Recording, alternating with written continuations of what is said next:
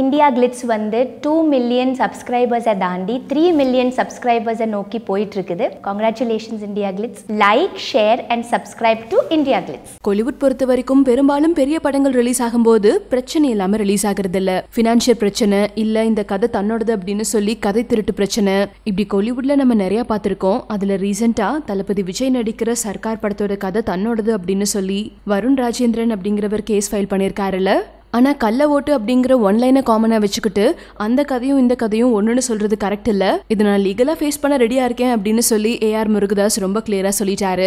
In fact இதனோட கதை கம்ப்ளீட்டா டிஃப்ரெண்ட் ஆனதுன்னு சொல்லி இப்ப ரைட்டர் ஜெயமோகனும் சொல்லியிருக்காரு. ஆனா இதே மாதிரியான ஒரு பிரச்சனை தமிழ் சினிமால பல பெரிய படங்களுக்கு வந்திருக்கு.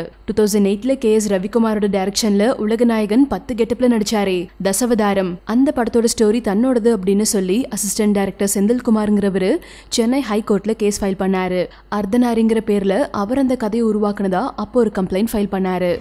டைரக்டர் சங்கர் டைரக்ஷன்ல சூப்பர் ஸ்டாரோட பெர்ஃபார்மன்ஸ்ல 2010ல ரிலீஸ் ஆன ஒரு பிளாக் பஸ்டர் ஃபிலிம் தான் எந்திரன். பட் ஆரூர் தமிழ்நாடன் அப்படிங்கிறவரு தன்னோட ஜுஹிபா நாவலை பேஸ் பண்ணி தான் எந்திரன் எடுத்திருக்காங்க.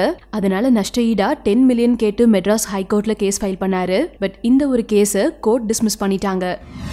அதே மாதிரி 2013ல சுசீந்திரன் டைரக்ஷன்ல விஷால் ஒரு டிஃப்ரெண்டான கேரக்டர்ல நடிச்ச படம் தான் பாண்டிய நாடு.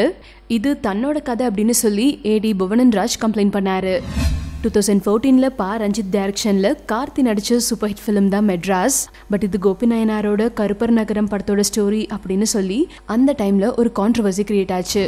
அதே 2014ல AR முருகதாஸ் அண்ட் தளபதியோட காம்பினேஷன்ல தீபாவளி ஸ்பெஷலாவே கத்தி படம் ரிலீஸ் ஆச்சுல்ல, இந்த படத்தோட ஸ்டோரியும் தன்னோடதுன்னு சொல்லி கோபி நாயனார் கம்ப்ளைண்ட் பண்ணாரு. அவரோட மூத்த குடி நாவலை பேஸ் பண்ணி தான் இந்த கதை உருவானதா சொன்னாரு. ஆனா இதை விசாரிச்ச கோர்ட் ப்ராப்பரா எந்த ஒரு ஆதாரமும் இல்ல அப்படிங்கறதுனால டைரக்டர் முருகதாஸ்க்கு ஃபேவரா தீர்ப்பு சொன்னாங்க. அதே 2014ல KS ரவிக்குமாரோட டைரக்ஷன்ல சூப்பர் ஸ்டார் நடிச்சு அவரோட பர்த்டே அன்னைக்கு ரிலீஸ் ஆன லிங்கா படத்துக்கும் இதே ஒரு பிரச்சனை வந்துச்சு. பிலிம் டைரக்டர் ரவிரத்னம் அப்படிங்கிறவரு முல்லைவனம் அப்படிங்கிற பேர்ல இந்த கதையை உருவாக்குனதா இவரும் ஹைகோர்ட்ல கேஸ் ஃபைல் பண்ணாரு. பட் கோர்ட் அந்த ஒரு கேஸை தள்ளுபடி பண்ணிட்டாங்க.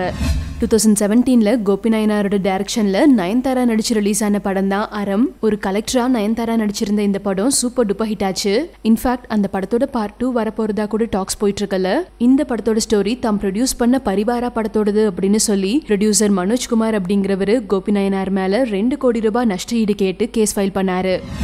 அதே மாதிரி அரவிந்த் சுவாமி, ஜெயம் ரவி, ஹன்சிகாவோட பெர்ஃபார்மன்ஸ்ல லக்ஷ்மணன் டைரக்ஷன்ல லாஸ்ட் ஃபெப்ல ரிலீஸ் ஆச்சே போகன், இந்த படத்தோட ஸ்டோரி தன்னோடது அப்படின்னு சொல்லி ஆண்டனி அப்படிங்கிற ஒருத்தர் கேஸ் ஃபைல் பண்ணியிருந்தாரு. பதிலுக்கு டைரக்டர் லக்ஷ்மணனும் தப்பான ரூமர் ஸ்ப்ரெட் பண்ணி தன்னோட பேரை ஸ்பாயில் பண்றது மட்டும் இல்லாம தனக்கு மென்டல் ஸ்ட்ரெஸ் ஏற்படுத்துறாரு அப்படின்னு சொல்லி ஆண்டனி மேலையும் கேஸ் ஃபைல் பண்ணியிருந்தாரு.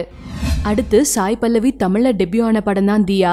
டைரக்டர் விஜய் டைரக்ஷன்ல ரிலீஸ் ஆன இந்த படத்தோட ஸ்டோரி தன்னோடது அப்படின்னு சொல்லி சந்திரகுமார் அப்படிங்கிற AD கம்ப்ளைண்ட் ரைஸ் பண்ணாரு. இப்படி தமிழ் சினிமாவோட பல பெரிய படங்களுக்கும் பல செலிபிரிட்டிஸோட படங்களுக்கும் இந்த மாதிரியான பிரச்சனைகள் வந்திருக்கு. இதுல சப்போஸ் நான் ஏதாவது படத்தை மிஸ் பண்ணியிருந்தேன்னா அதை நீங்க கீழே கமெண்ட்ல வித்யாவோட ஷேர் பண்ணுங்க. சென்னையில நீங்க சில வேர்ட்ஸ் வந்து ஃபன்னா யூஸ் பண்ணுவாங்க, அந்த இடத்துல வந்து கெட்ட வார்த்தையே இல்லாம மாத்தி காமிச்சிங்கன்னா தப்புன்னு தான் நான் நினைக்கிறேன்.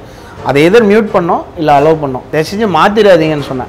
எப்படி நீங்கள் அதை நோட்டீஸ் பண்ணியிருக்காமல் இருக்கலாம், அதை வச்சே ஒரு பெரிய ஒரு நியூஸ் கிரியேட் பண்ணலாம். அவரும் அந்த பேங்க்கில் வேலை செய்கிற ஒரு ஃப்ரெண்டும் ரோடு கிராஸ் பண்ணி இப்படி போவாங்க, திருப்பி வாட்ச் பண்ணிங்கன்னா தெரியும். அது வந்து